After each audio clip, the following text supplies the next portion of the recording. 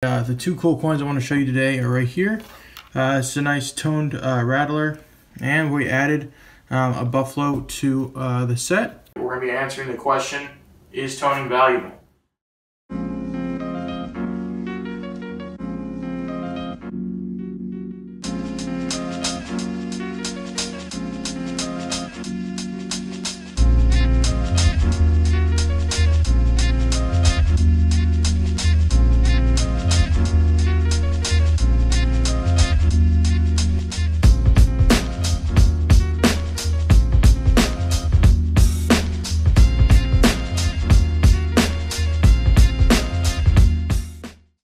Hey guys, it's day one of the TSNS show, and in today's video we're going to be showing you guys a few coins and also be talking about is a table worth it at a coin show. But first here we got a nice buffalo 09S cent, proof like Morgan dollar, pretty nice PQ Walking Liberty halves, 88S Morgan. And the two cool coins I want to show you today are right here. It's a nice toned rattler, and we added a buffalo to the set. So stay tuned and enjoy the video.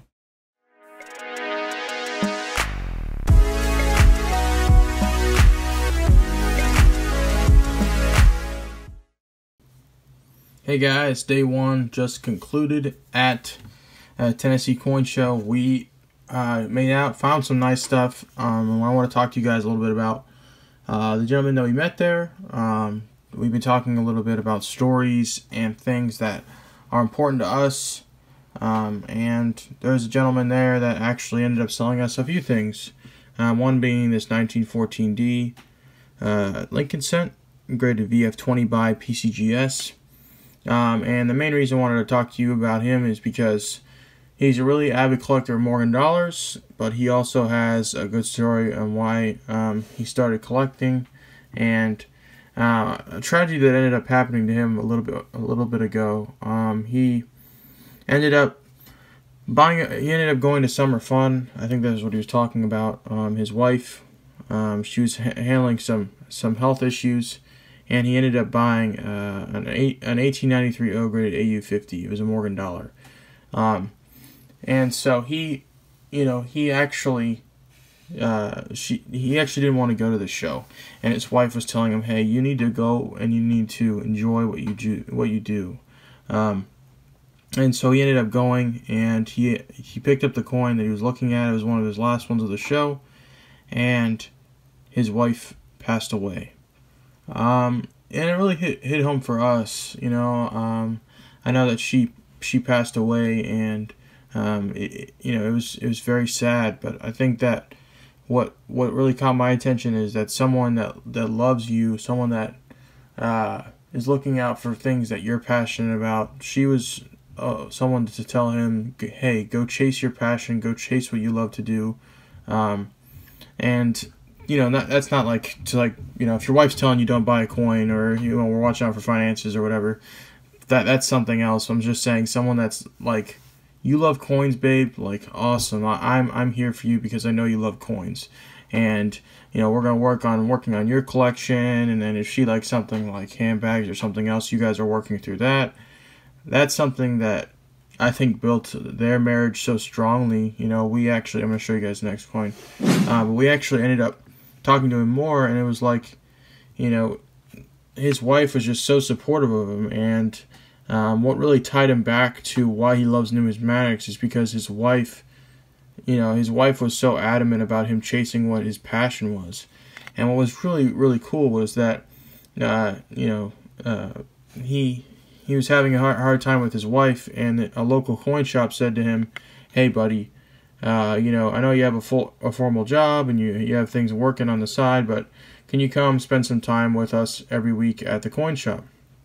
And so he ended up spending some of his Saturdays and a little bit of his Friday nights and some Sundays at some coin shows helping them out. And they've actually helped him fill a lot of stuff for his collection. He ended up buying this 1879cc raw, and then he ended up getting in a 64 holder with a CAC sticker. it's just the man himself loved his wife, loves coins, and those are the people sometimes that makes the show for us. You know, we didn't really do too many sales the first day. It was kind of something new for us. You know, we're not really accustomed to working with other dealers on, you know, a table-to-table basis. And Mitch really helped us out. He's really just a very inspiring person. The dedication he had to his collection, the dedication he had to his wife, just the meaning of life for him meant so much for us. But let's continue showing you guys some awesome coins. I'm so glad that I met somebody like that, and that's what coin shows are all about. It's about bringing people together that are like-minded. But here is a coin that you guys will love. This is a 1909 SVDB grade extra fine 40 by PCG. I'm sorry, by ANX. I ended up buying this from the guy next to us. You know, when I get an opportunity, even if I don't make too much money, I don't think I made too much on this coin when it's sold.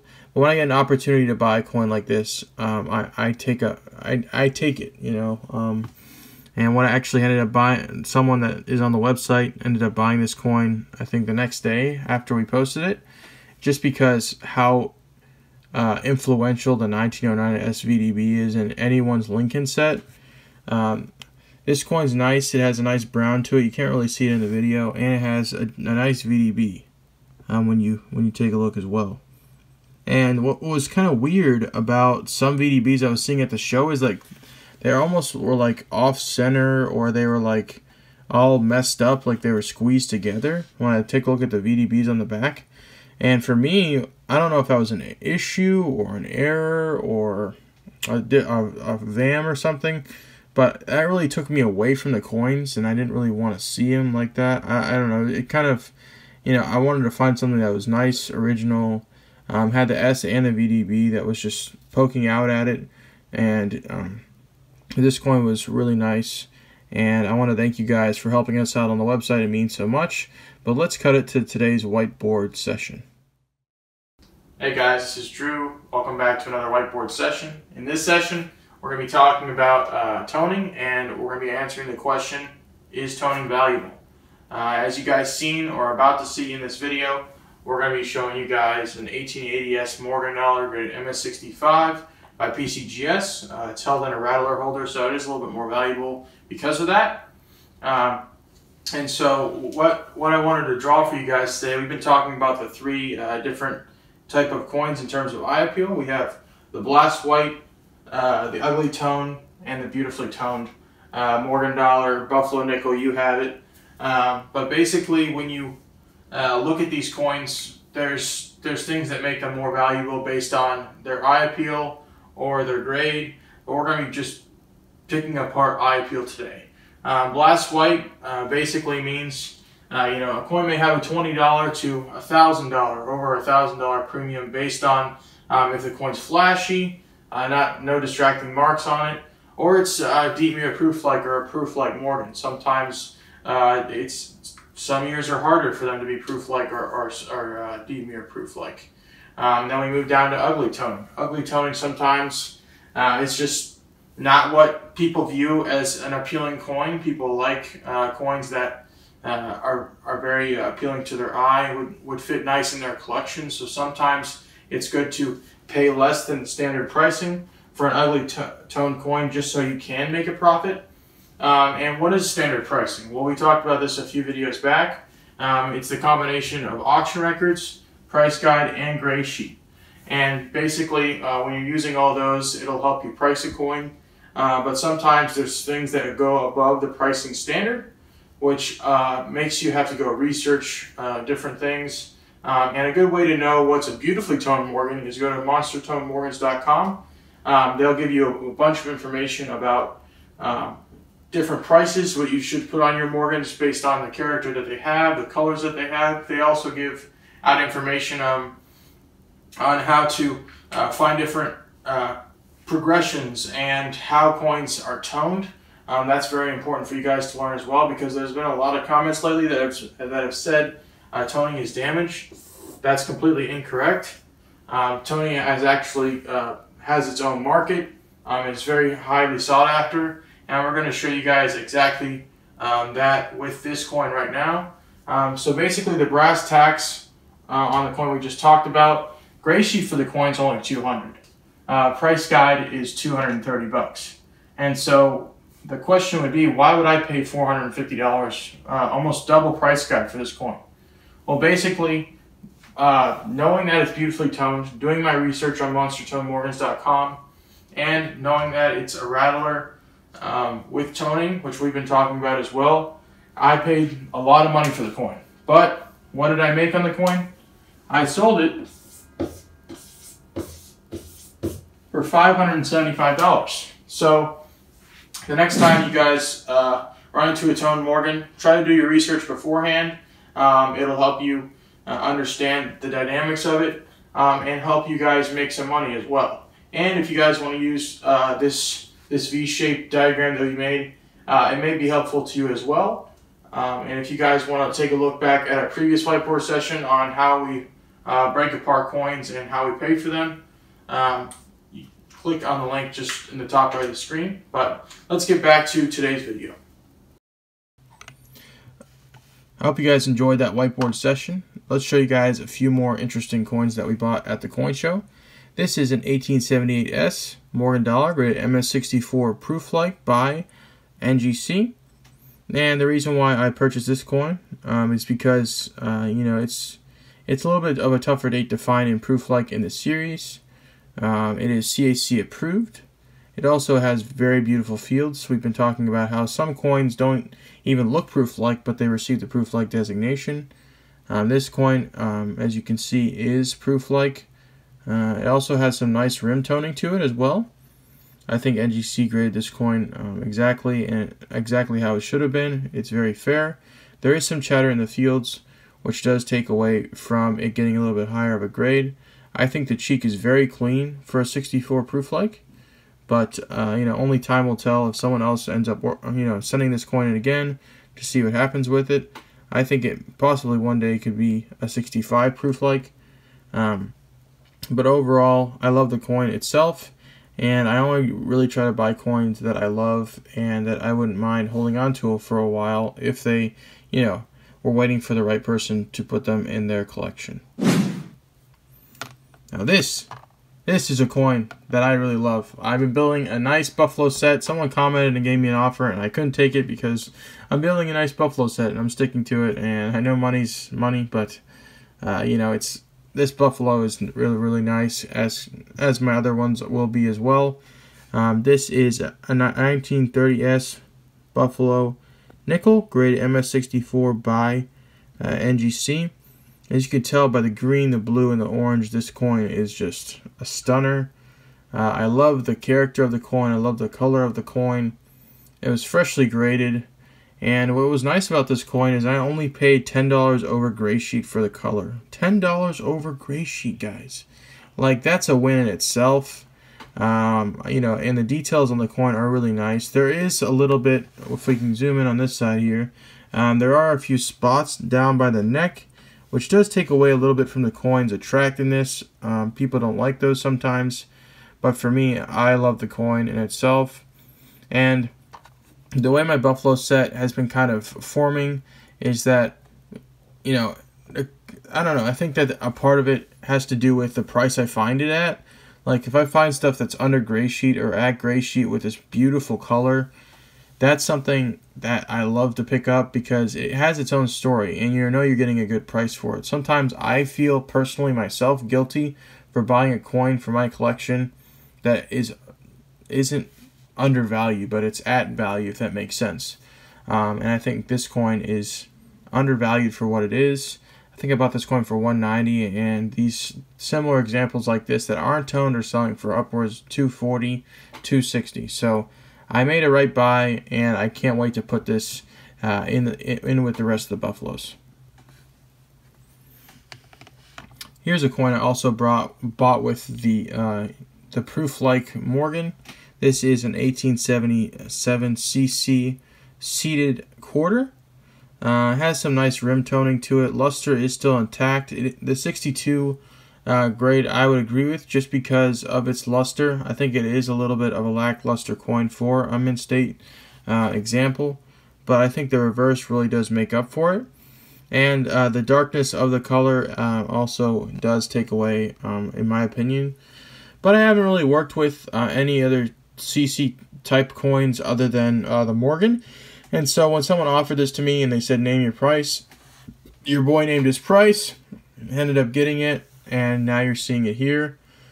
I'm really starting to get into the seeded coins. They just blow my mind, how nice they are. And if you can find one like this, I try to find it and pick it up. And so I hope you guys enjoy this coin. I don't think it will last too long.